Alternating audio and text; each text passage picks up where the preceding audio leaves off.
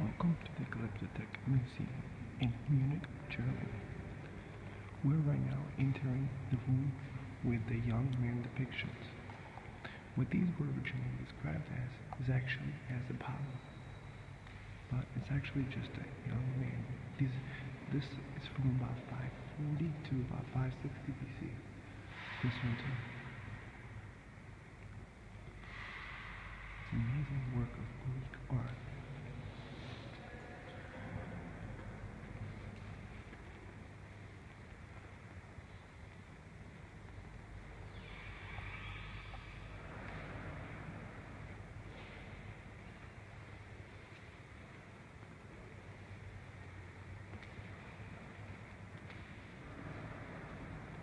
So this is where Greece and Rome was, the kinds of cities that they had.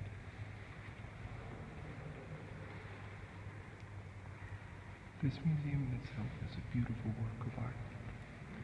What's interesting about when you come into this room, it's almost kind of like in a pantheon. You have an oculus, being able to have the sunlight coming in. This statue is the faun, apparently half man, half horse. It's stood in the gardens of Rome in the past, and then later was in a palace. So, it's a beautiful work of art.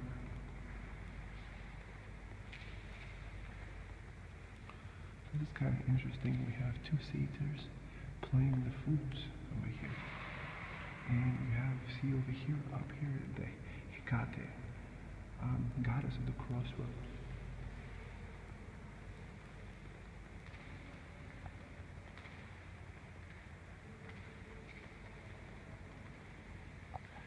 What's interesting about ancient Greek statuary is that it actually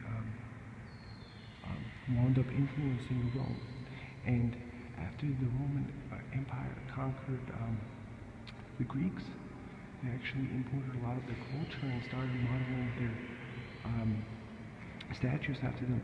For example, this is a satyr, the goat-legged, half man, half goat. And what's interesting about it, this is actually a Roman version after about a 300 BC statue.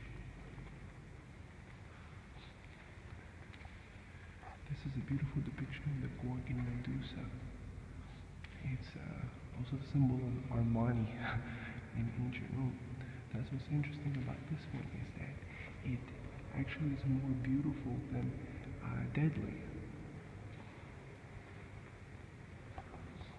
This we have here is a sacrificial scene of a family with a god standing in the right hand. See, this is Hecate, the goddess of the crossroads. She has three sides to her, and she's very rare on ancient coins. Look at that beauty up there.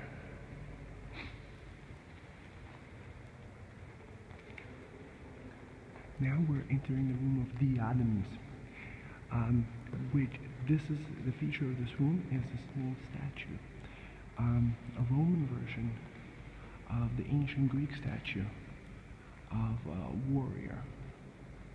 It's absolutely stunning.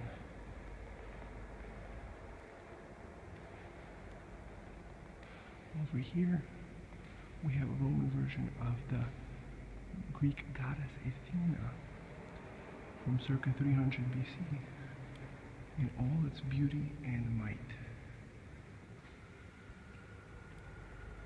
Let's see what else is interesting in this room.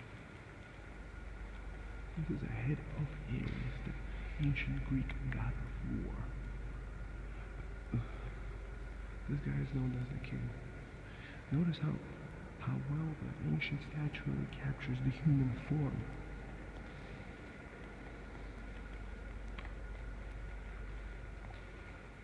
Over here we have a male.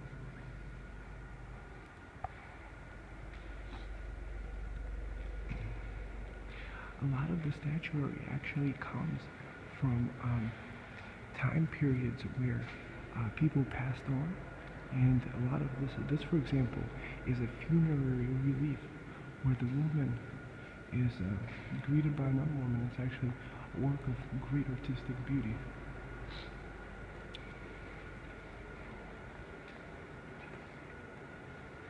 This is a female panther. So these were mostly grave markers, actually.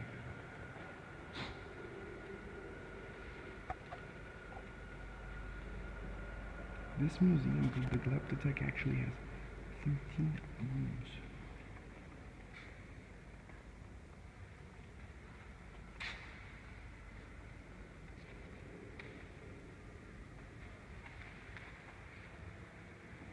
Beautiful statue of a little bird.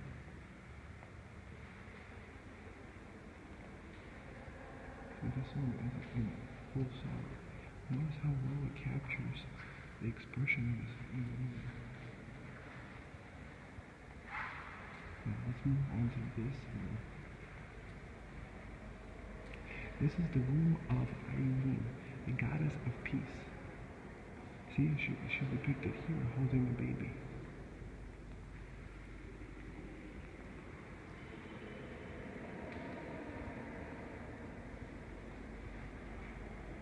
Over here, we have a satyr actually holding the baby Dionysus in his hands. Dionysus, the wine god. Notice that here it has these lines as in the grapevine. See?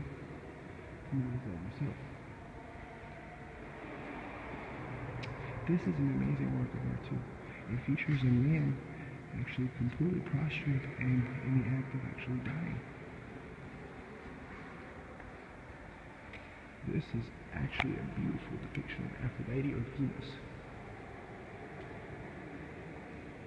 Look at her form. It's absolutely stunning. You might want to get a nice look too from here. Absolutely beautiful.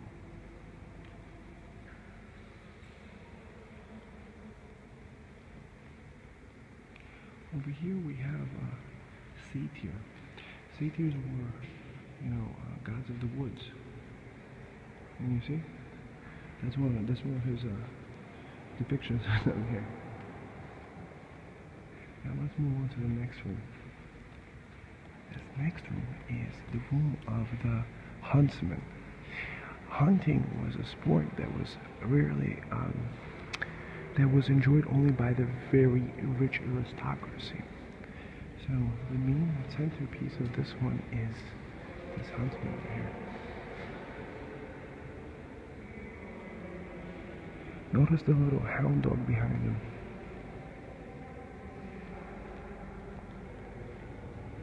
This again is some funerary monuments. The interesting thing about funerary monuments is they're allowed to capture the achievements of the person that was buried, and it's usually some of the wealthiest actually were able to put such a great site together.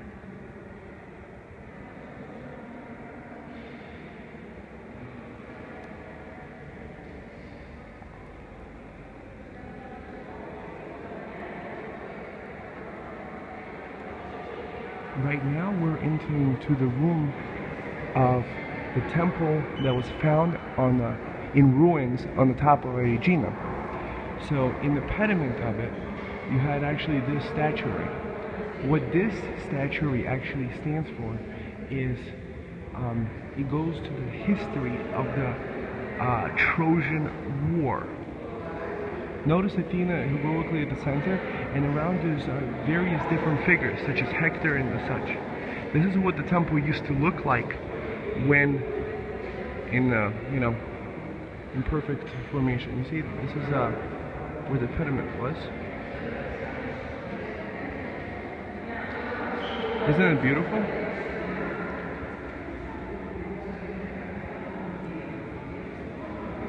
Here's the head of one of the warriors over here.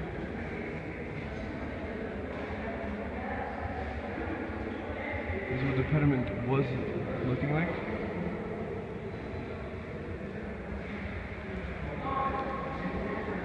It's absolutely stunning.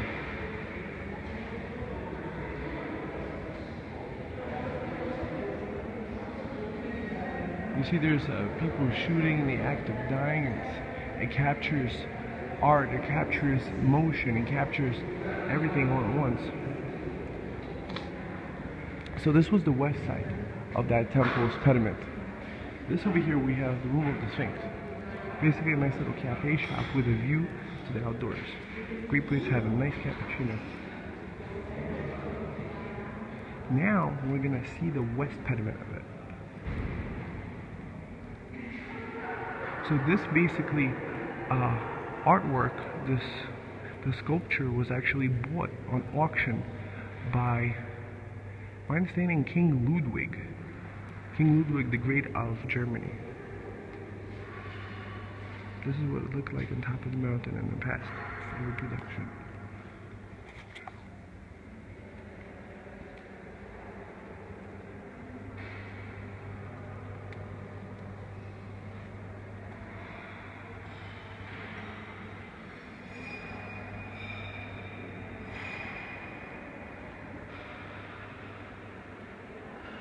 Now we're going to be entering the room of Alexander the Great.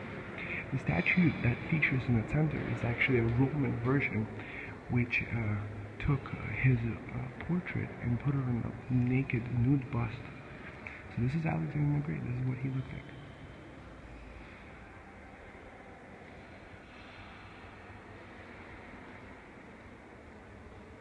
Alexander.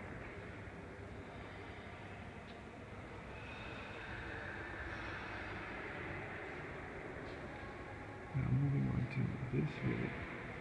This one's kind of interesting. Notice on the right hand corner there's actor's mask. So this is some sort of an acting. This is another portrait of Alexander the Great.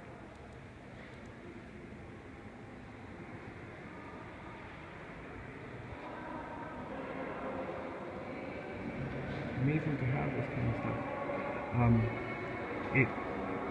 It is even recommended, let's say, when you travel, to even have, a view of all the museums as possible. So now we're entering the Roman statuary room. What's interesting is that Roman statuary got to its highest level of development during the times of the Roman emperors. So over here, we have an interesting, on the left-hand corner, we have an interesting combination. You have Marius on the left hand, and Sulla, who winds up defeating him. So that's the story. Sulla was actually the first dictator. He was the one that crossed the Rubicon and became dictator for the reorganization of Rome before actually Julius Caesar did. He set actually a dangerous precedent that wound up leading to the fall of the Republic. Over here, meet Emperor Tiberius, emperor from 14 to 37 AD. This is Livia Drusilla. This is the sister of Emperor Caligula. That's Livia over there without a head. Meet Emperor Augustus, emperor from 27 BC to 14 AD.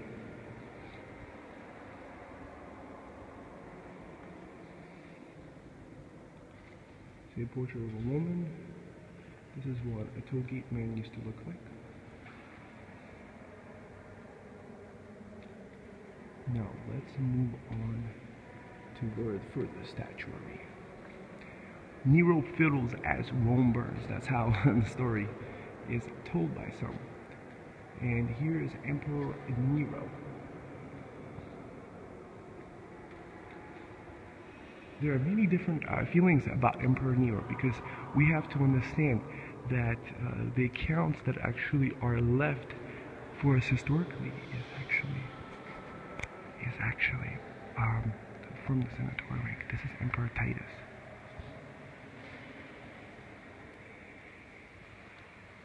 '79 to 81 AD.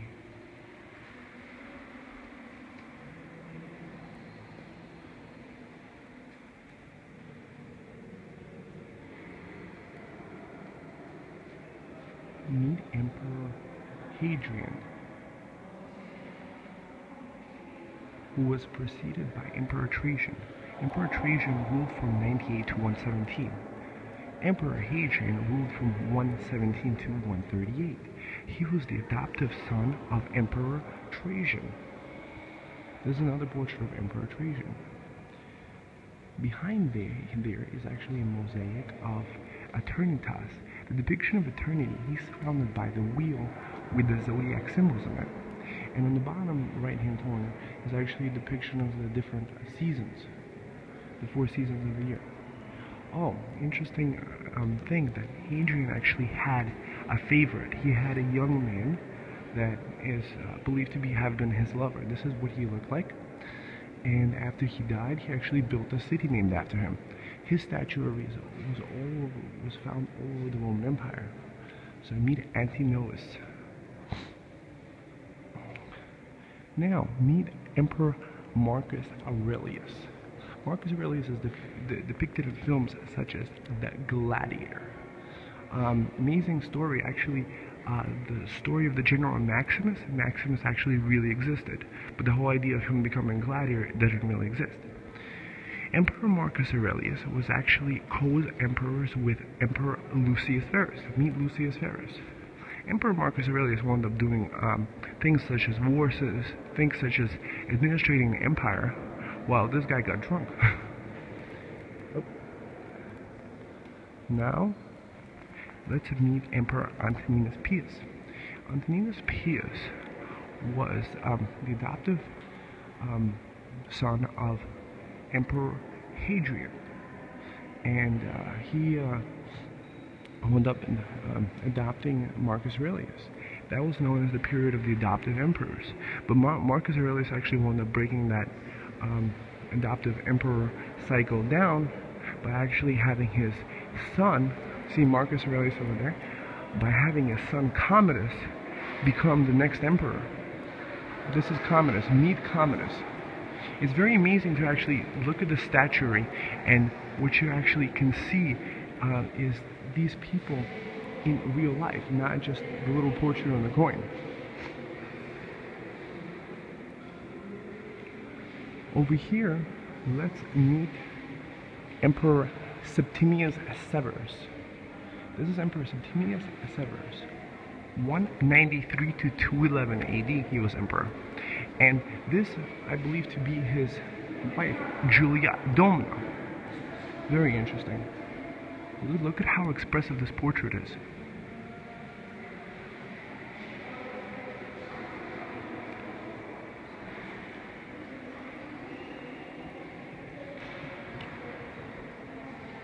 What's interesting to note, see this woman, it's not actually specifically an empress, but it's from that time period, and she mimicked the style, the hairstyle of the royal lady.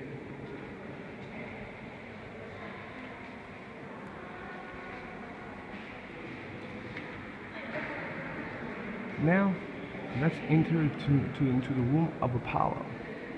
See, up in the center, you see Apollo holding the lyre.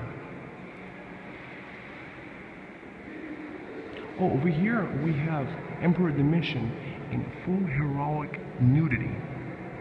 He was emperor from 81 to 96 AD. So now back to Apollo. Down here we have a portrait of Sol, the sun god, the Roman equivalent of Helios. Over here we have Artemis, which is the equivalent of Diana in ancient Rome. Notice the little baby stag at her feet, and look at the depiction of it.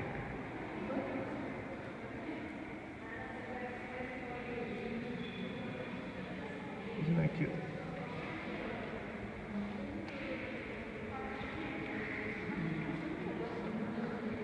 This is actually, the bottom part is more modern, but the head is ancient Artemis, but then she actually got changed into the goddess of abundance.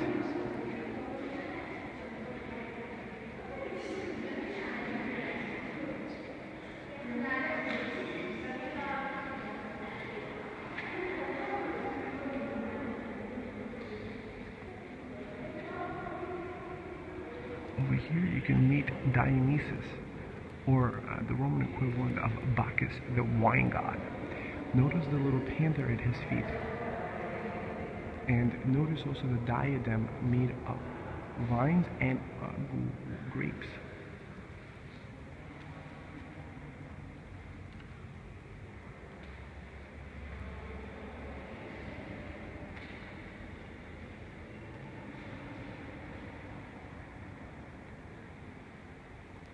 This is known as the statue of the drunken woman. See, she's in grief and she holds a big wine flask. Over here we have Satyr Marsyas, who challenged Apollo to a game of where he played the flute, and he said that he was actually better than him. And as punishment, after he lost, he wound up getting hung up on a tree and flayed alive, as the story goes.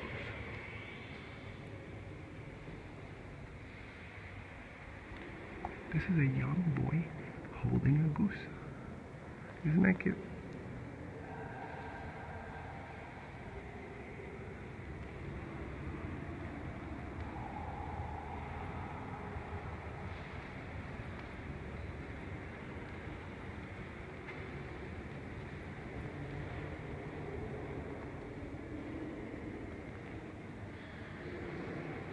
Now we're back to the main hall, and I'd like to introduce you to King Ludwig I, who was actually responsible for making this museum happen in about, I think, 1810s. Then during World War II, actually, this museum was badly damaged and then reopened in 1972. And I'm going to be making my way out to the street to show you how beautiful it is actually from the outside too. Beautiful column facade in the front, and you're walking outside and you just see the stunning beauty. There's also a museum across the street that has a lot more exhibits of various ancient Greek pottery and more statues. This actual museum, the Glyptotek, is styled after an ancient Greek temple in its full majesty. You see over here there's a rotunda too. There's a little circular area where people could drive their car around.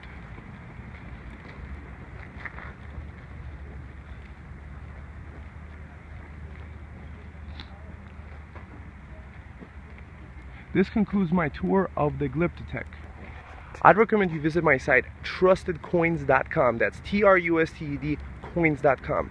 I sell authentic ancient Greek and Roman coins, and I love providing more historical deep information and so much more at my site, trustedcoins.com. See you another day. Bye-bye.